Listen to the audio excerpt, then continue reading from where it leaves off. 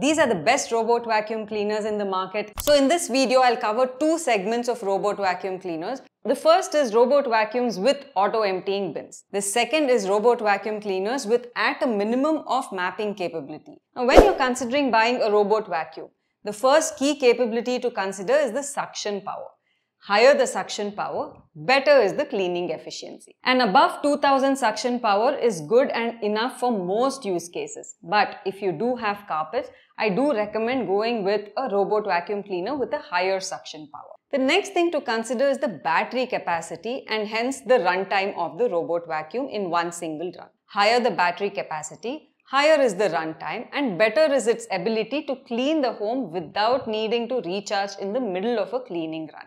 I recommend at least a 3200 mAh battery which gives a runtime of at least 2 hours, which is sufficient to clean majority of Indian homes of up to 2000 to 2250 square feet. Although all models of robot vacuum cleaners do recharge and resume from the point they had stopped if they run out of charge, recharging does take over 1 hour for it to recharge sufficiently to complete the job. The next key aspect to consider is the mapping and navigation technology. Most robot vacuums these days use LiDAR technology which uses a laser or VSLAM which uses a camera. Between the two, LiDAR-based robot vacuum cleaners are more accurate in their navigation and don't bump objects too much. And they can operate in low light or no light conditions, but they are also more expensive. Most robot vacuum cleaners, as you can see on the screen, are now moving to the LiDAR-based technology.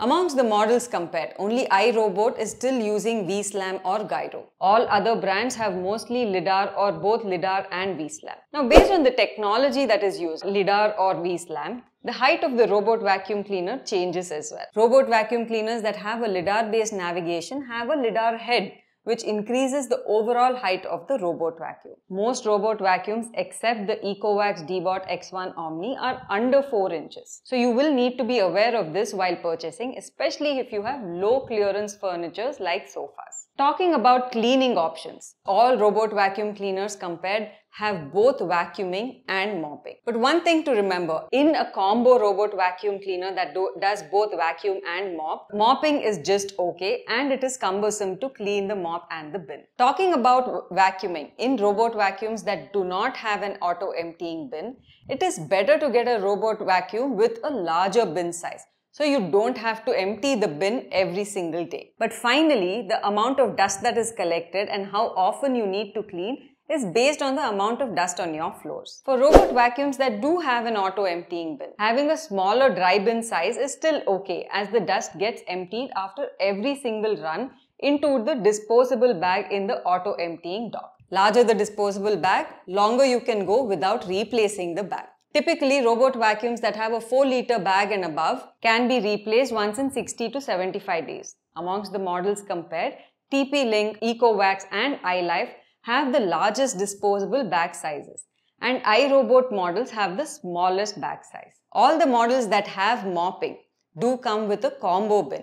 You can do both sweeping and mopping at the same time. In general, the mopping bin is small and may need to be refilled during the run for larger houses. iRobot is the only brand which lifts the mopping pad from the bottom when it encounters a carpet, which is useful as otherwise the wet mop gets rubbed against the carpet. Making robot vacuums even more useful is making mopping also hands-off. Now in this case, the dock will have to carry clean water and a dirty water bin and will have to wash and dry the mop after every run. There are a few models internationally, but in India, only one model, the Ecovacs D-Bot X1 Omni, has this capability. If you have the budget for it, I highly recommend you to go with a robot vacuum which does have an auto-emptying bin. Now let's talk about the smart capabilities and the mapping. All robot vacuums except for Eureka Forbes have the ability to integrate with Alexa and Google Home. All robots that I have included in the comparison have the ability to create the map of the house. In all cases, multiple maps. If you are cleaning multiple floors,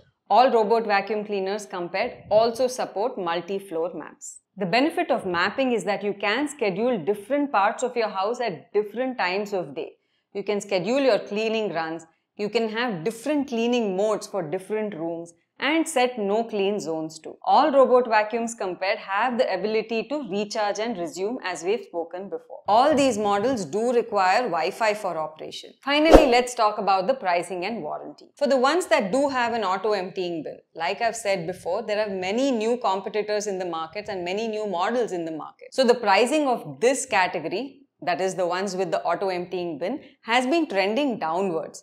So you do get models lower than 40,000 with auto-emptying dock, which was not available earlier. There are a few models over 1 lakh, as you can see on the screen. But amongst those, I think only the Ecovacs D-Bot X1 Omni is worth it, as it makes both vacuuming and mopping almost hands-free. Speaking about the warranty, most robot vacuums offer a 1-year warranty with the exception of iRobot, which offers a 2-year warranty. Amongst the brands compared, the service of iRobot and iLife are in general better than the rest of them. Most brands offer service from a few centralized service centers and will offer a free shipping and drop of your product for service during the warranty period. Now that we understand what we have to look for when purchasing robot vacuum cleaners, let's get to my recommendations for the best robot vacuum cleaners in India. First, let's talk about robot vacuums without the auto-cleaning docks or the auto-emptying docks, but do have mapping ability. My first recommendation is the iLife A11,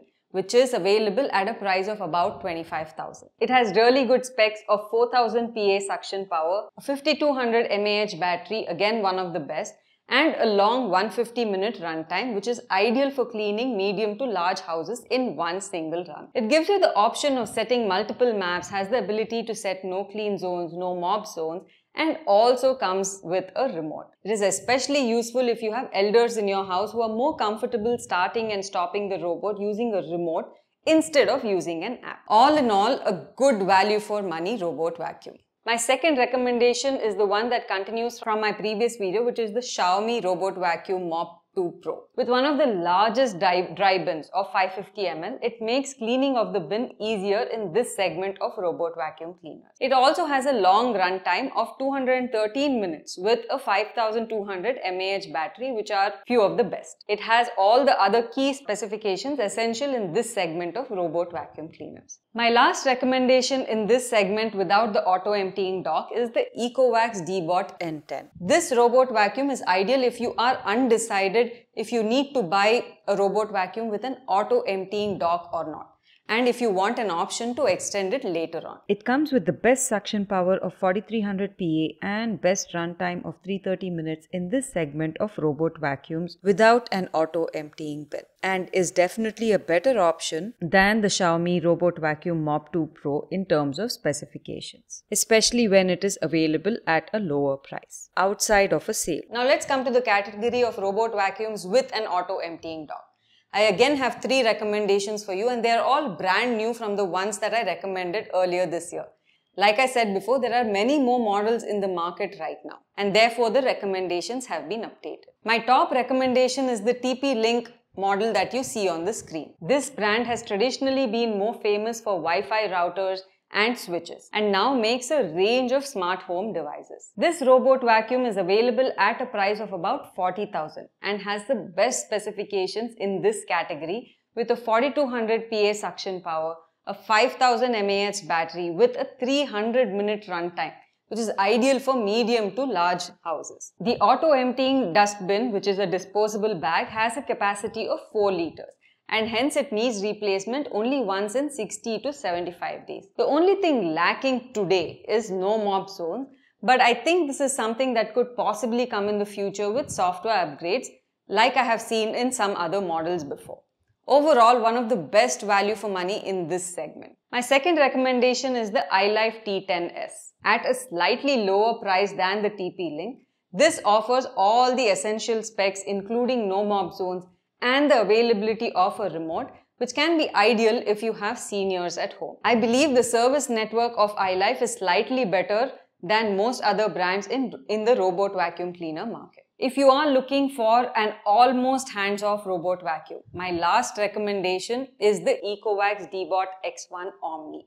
It is one of the most expensive robot vacuums I have compared in today's video, but it also has the best specifications in this segment with a 5000 PA suction power, 5200 mAh battery, with a 3-liter disposable dust bag. It has not just an auto-emptying dust bag, it also helps with auto-filling the mop tank and emptying the dirty water from the mopping tank, and also has auto-cleaning and drying of the mop pad. Both the wet bins for the clean water and the dirty water are of 4-liter capacity The each, Ecovacs ideal for a Bot couple of N10. rounds of cleaning. It has all other essential specifications that are required in a robot vacuum. If you have the budget for it, this is the one I would highly recommend. If you like this video, you may want to watch this video next.